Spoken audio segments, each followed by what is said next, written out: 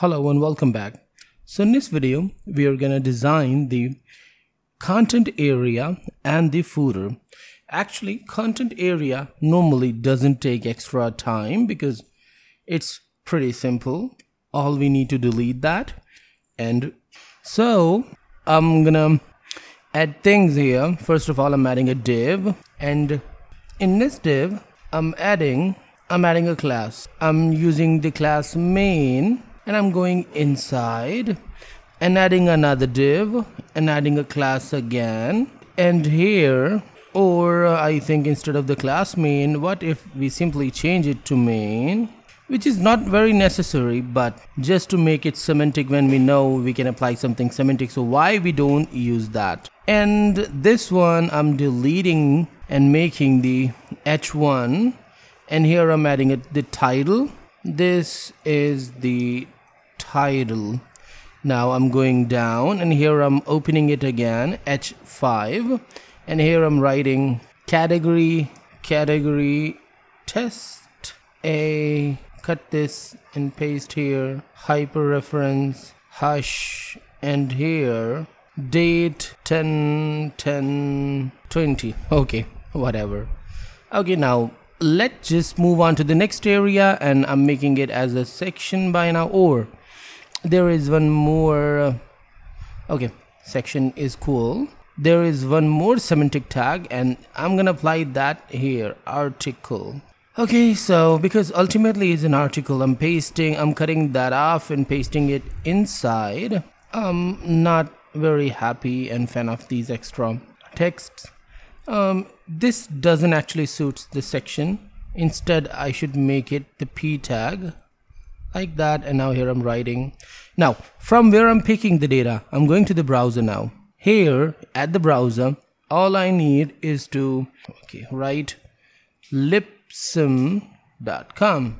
Okay, from the lipsum.com we can pick some dummy data, and here I'm copying this. Okay, not this one.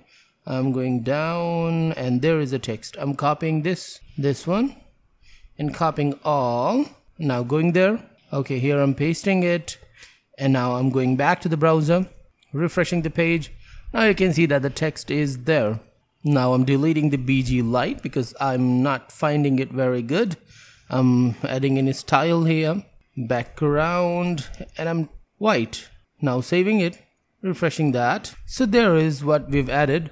Going there back, and I'm doing some more tweaks. I'm adding the margin first, 10px, the padding 20px, and saving.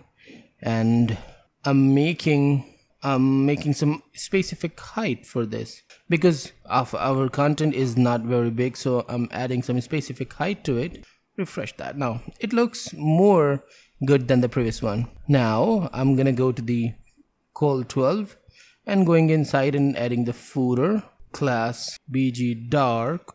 In here I'm simply writing p tag, copyright 2020, and saving. Refresh the page. So there it is, but it is absolutely not looking fine. It is the time to make it BG light, and here is style, padding 20 pixels, refreshing that. Okay, that's okay. Now this is a very basic structure of a web page you can design using the Bootstrap. Text light, text center, refresh that. Now there it is. So this is a very basic structure of a web page you can make using the Bootstrap. So I think you just got the actual meaning of doing this. You just got how we can actually use the grid systems and their little tweaks, and why and what we should not do and what we should do. So in the next lecture we're gonna work on the Go language, and we're gonna apply these things we learned in the Go language by now. So till then, goodbye.